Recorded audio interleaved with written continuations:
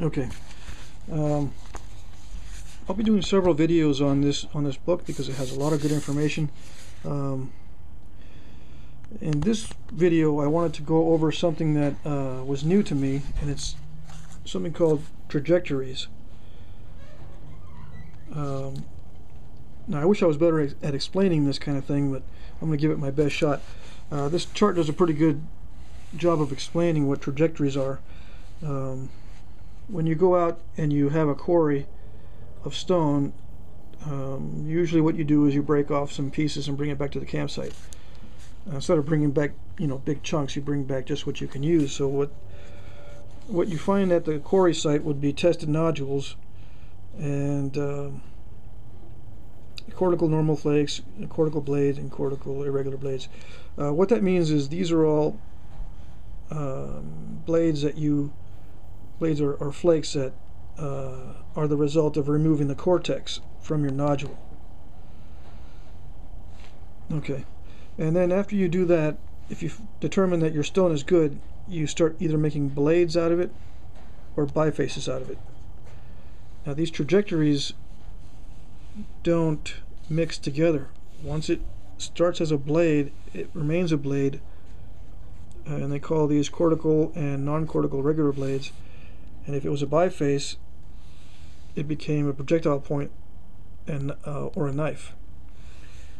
Now, what's interesting as far as a napper's perspective on this is that let's say I was going to the quarry site myself, and I've got some examples here. Most of the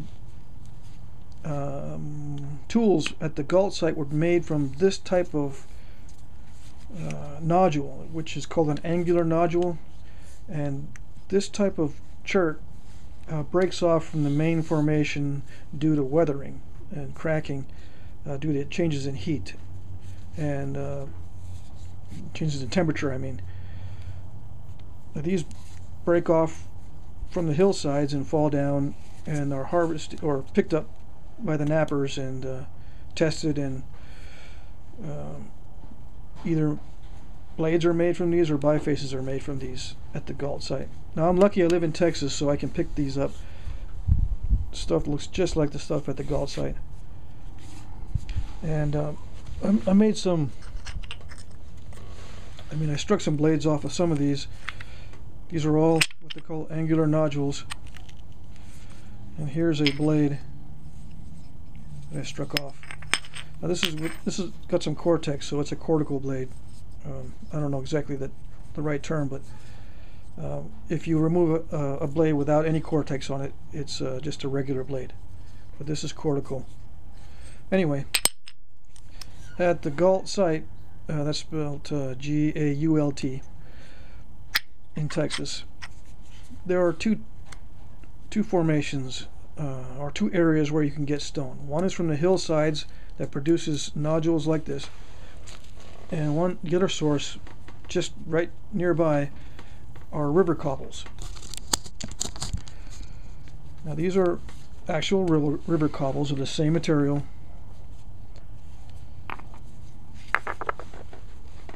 that I picked up. This is all Edwards chert, very similar to what's at the Galt site. And river cobbles weren't used very often to manufacture tools at the Galt site. They just left these in the river. They preferred to use these angular nodules. So once they picked up an angular nodule at the quarry site, they would start to break off blades and remove the cortex and test these nodules and pick their best pieces. And those pieces would follow different trajectories. Let's see if I can find that page again. And once it started as a blade, it remained a blade.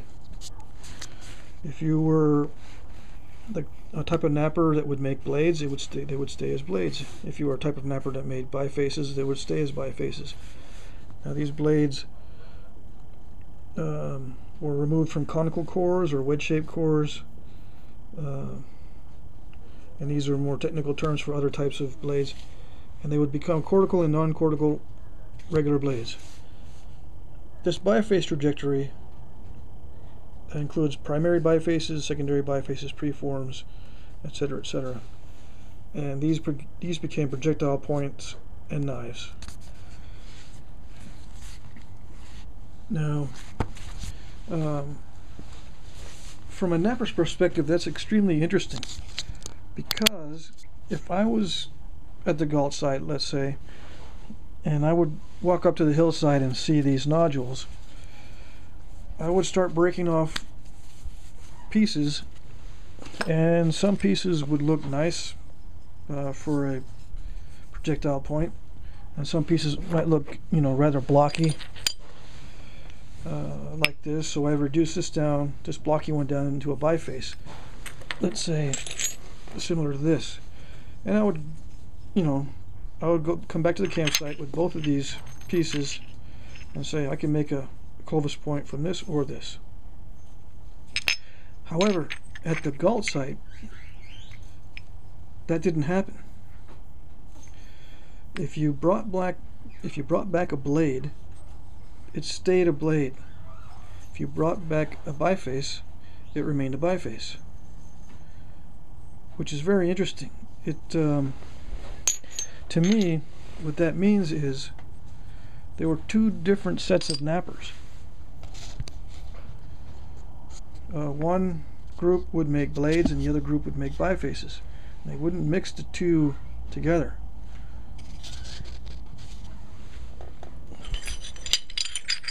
These are some more blades that I knocked off from the other side of this here.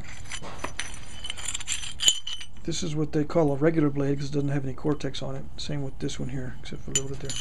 These are cortical blades. When you bring these back to the campsite, they stayed as blades. With a little bit of modification, they were used as cutting tools. And if you brought back something like this, obviously it would stay as a biface. Now, I've read a lot on different forums about Clovis points, and this is something new to me. I didn't realize that they actually classified these trajectories separately. There was a blade trajectory and a biface trajectory, and they were separate. They didn't mix the two together. And after these two different types were expended or used up, they would make what they call edge modified and expedient tools from those. So before they would throw out these expended tools, they would make some edge modified tools, like edge modified flakes, edge modified blades, choppers, abraders, and scrapers. So blades were removed from cores like this, which is a conical core, excuse me, or cores like this, which let's see, it's not a good example. This is probably a better example of a wedge-shaped core where you only take blades off of one side, you leave the other side untouched, and just take blades off of one side. That's what they would call a wedge-shaped core. And this is a conical, where you would take blades off all the way around. This is not modified. This hasn't been. This is the natural face of the nodule, but there are cores at the site that were prepared as far as the faces, and they're like caps that were knocked off to keep this consistently flat. And I forget the name of those pieces that were removed from the top of the cores, but you'd have this type of core, and this type.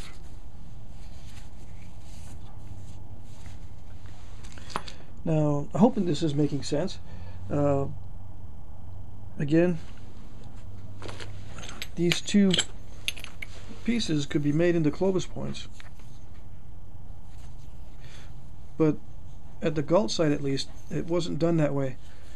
If you brought back, like I said, if you brought back a blade, it stayed a blade, and if you brought back a biface, it became a biface.